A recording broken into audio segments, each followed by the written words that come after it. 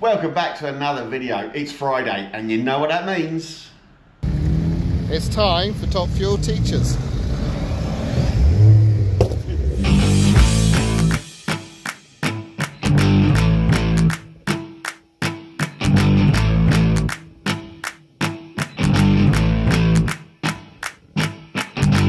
So Amy, I hear you may have had a bit of a breakthrough with the Mondeo.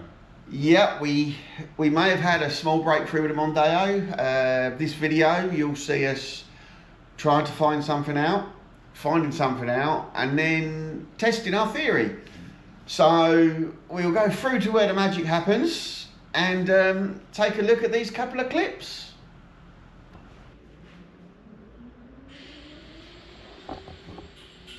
What's going on in here? Let's go find out. Come on. Heidi! What's going on? Oh, Chris. You know that little simple drive shaft issue we had? Tiny little issue that, Where yeah. we just had to pop the CV joints off. Oh yeah, I remember the one. Not that easy. Not that easy. Really isn't. So, turns out that Ford want to make the Mondeo CV joints serviceable. Well done, Ford. Turns out Ford don't want to make focus joints like that though. We popped the Mondeo shaft joint off, which is, you know, nice and dirty job, love it. So we popped that off, no problem at all. And then we try to pop the focus joint off. It ain't having it. It ain't having it at all. So we've had to go quite hard on it. This is part of the cage inside the CV joint, 6 balls. CV stands for constant velocity. So we had to cut that out because we want to see whether the Mondeo joint will fit on, no, the focus joint will fit on the Mondeo shaft. So we needed to get the focus joint off, but we couldn't get the focus joint off. So ended up cutting it like that, and it still wouldn't work. Then we ended up cutting the end, oh, still warm. Oh, no, it's still warm. We ended up cutting the end of the drive shaft off so we could then twist the cage inside the joint, get the balls out, and then get the joint apart and try and get the centre of it off. We did that. It still wouldn't come off. So then we've just had to grind off the top. There is a little circlip like that. Look at that tiny little thing. As that's what's give us a headache. On the Mondeo one, you've got a little bit of a taper. So when you try and knock it off, the circlip squashes up into the taper and it comes off. On the Focus one, you haven't. Ford just don't want it to come apart, basically. We've had a look online, there was no one really. We have hammered the everything out of it and it wouldn't separate. So like I said, we cut the top off the shaft and then that's the inside where the cage and the ball sits. So we then twisted it because we'd cut the shaft. We got it out and it still wouldn't come apart as much as we needed. So we then cut the top bit where the recess is of the little clip. We've cut that off as well. And then we got the shaft out. So this though proves to be worth it because this is the Mondeo shaft where the joint come off easy. And this is the centerpiece. This is the centerpiece of the Focus one. The whole point of this was to find out whether this fits on there. Now, if it doesn't, I don't know what we're going to do. But look at that. That's like a glove. That is perfect. Is exactly the same. So, hurdle that we had of the drive shafts, we now know that we can put Focus outer CV joints on the Mondeo shafts. Napa, if they ever see this, Napa, hi. I know. Hi, Napa. I know you do some stuff for some others. Napa I've just looked online, do outer CV joints for a Focus, and they're 30 quid each. So I'm going to go out now, I'm going to hit up eBay. eBay sponsor people as well. I'm just saying, eBay, hi. Hi, eBay. I'm going to go on eBay and order 2 Napa outer CV joints, brand new. They come with a boot as well, because we'd need the boots. So this is a hurdle that now I think we know we can overcome, because it was a headache. It was a headache getting apart, but now it has been proved that it was worth getting apart. So when it comes to putting it all back together, we should be able to just knock on. This will all be in the new one with the cage and the balls. We should just be able to put the new boot on, tap our Focus outer CV joint on, and then put the shafts in. Yeah, it's a good progression on it. It's something we might have had to get custom drive shafts made if we couldn't do it this way. That would have been a headache, massive headache, and a big expense. This way, 60 quid for 2 Napa CV joints, and we could be over it. Brilliant. So, yeah, that is the drive shaft solution. So we may have had development with our auxiliary belt hurdle so far. As you can see, we've removed the power steering pump and we've removed the AC compressor there. We were talking about trying to get a stretchy belt to go around there. Well, we couldn't find one in the size that we needed, but we had another thought, maybe utilising the tensioner still, and to run the belt round there, over that, because the tensioner goes that way to tension it, so it would take a slack up. Now the only trouble with that would be that the belt would only be on maybe a quarter of the pulley. Normally they're like 3/4 that they go on. So that's the only downside, but we think it'll work. Now, because on the normal belt run, the back of the belt went over the tensioner had a smooth pulley. Oh, drop that. The tensioner had a smooth pulley. Now, we didn't really want to run a smooth pulley on the tensioner, so we managed in stock to have a ribbed one that was off the tensioner on this engine from here. That's what we do here. We use what we have and get by. So we fitted it from there onto here. We had to put a washer between here to stop the pulley rubbing on the tensioner, and we also then had to space up the tensioner mount out by a washer as well, just so that stays in line with that. Now, it seems like it should work.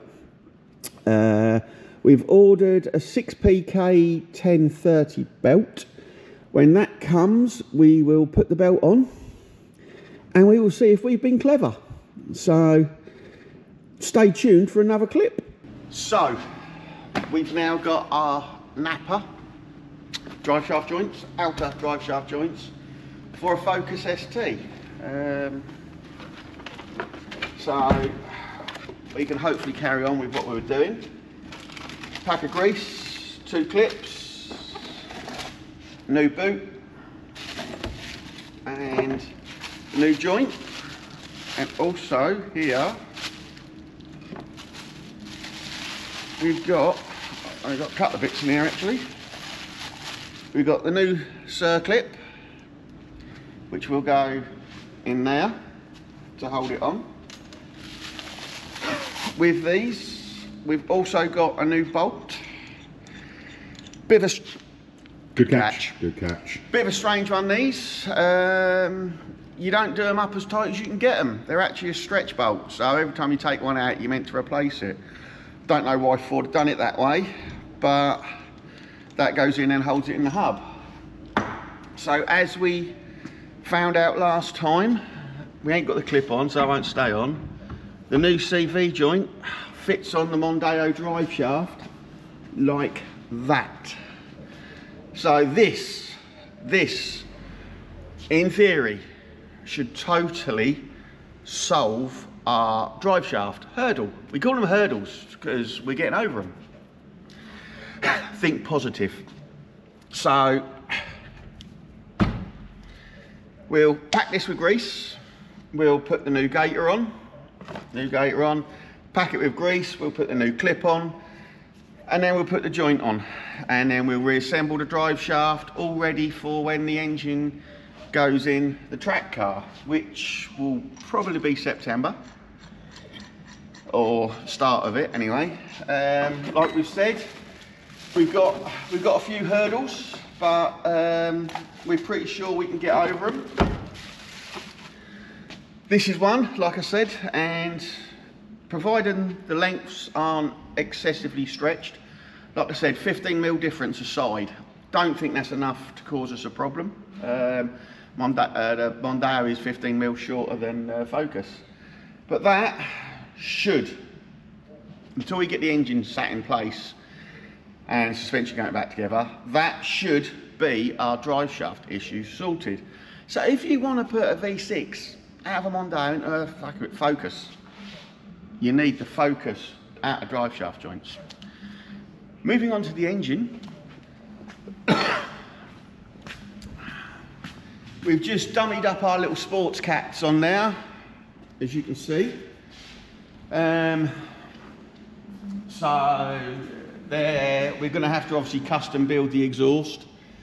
So from there, what we'll do is we'll probably custom build the exhaust and then get it built properly out of stainless steel by one of the exhaust companies. Like I said before, we are hoping to make it a side exit exhaust out through the sill, which means we will have to cut the floor pan and box it, but we'll just see how much work it is. Once the car there, which you can see is all stripped ready for the wrap, once that is wrapped, we'll get the car on the ramp and then we can start having a proper look underneath. We'll pull the front end off of it, being very careful with it obviously. We'll also pull the engine out, and then we can start offering this one up in place and see what we've got. It shouldn't be too bad. Like I say, hopefully we'll be able to use this mount point, hopefully, which will give us a good starting point. And then this one is totally different. The bolt holes on the Focus chassis rail are about that far apart. Might just be a case of drilling more holes, strengthening it and that. But we'll see and we'll get over it. We made a wrong measurement on our belt. I don't know how, really don't know how. We ordered a 1030 belt for it, way too short. So we then ordered a 1060 belt, which was a tight fit to get on. But as you can see, the 1050 belt is on there, 1060 belt is on there. It's very close here, very close here. We'll try it. What we might end up doing, because this is a 6PK 1060, means there's 6 ribs in it, and it's 1060mm long. We might order a 5PK 1060 and then not use the last rib on the pulleys. So we'll basically just move this out one rib. We might do that. If this becomes a problem, we might do that. Like I said before, the only, not issue, but the only downside to doing what we've done here is we're not on the crank pulley a lot. Maybe not even a quarter of the crank pulley. But because we're not going to be hammering the electrics, the worst thing we might have on is a heated front screen, possibly. We hope that will be enough to turn it. The alternator won't struggle that much. Again, this is just something we're going to find out, something we're going to try and see. If it is, then we've got to adapt it even more, haven't we? This is it. Little hurdles, but we'll get over them. So, at the moment, that is how that is. The next video you will see us, the next video we will do will be that car getting its new look. Maxis are coming down, well, the guys at Maxis have organised are coming down Monday. We'll get a bit of film footage with them as well, working their magic on that. And then you will finally see what that is going to look like, well, what it will be looking like. So we're excited to see it. We've seen the proof of it and we are excited to see it. So that next week will be looking amazing. We've got the wheels being powder coated bright orange at the moment as well. So in time, we've got the spoiler being designed. We've had some input into the spoiler as well. It's not going to be like, it's going to be similar to D's, but we've done a few more custom bits, custom designs to it as well. So MGC Modifications, Matt, he's doing a spoiler for us. Again, that's another thing I'm looking forward to getting on, because with the splitter on and the wing on and the wrap and the wheels, it's going to look mental, this car, which is why it needs that. So anyway, from here, it is Goodbye from me. and it's goodbye from me. We will see you next week.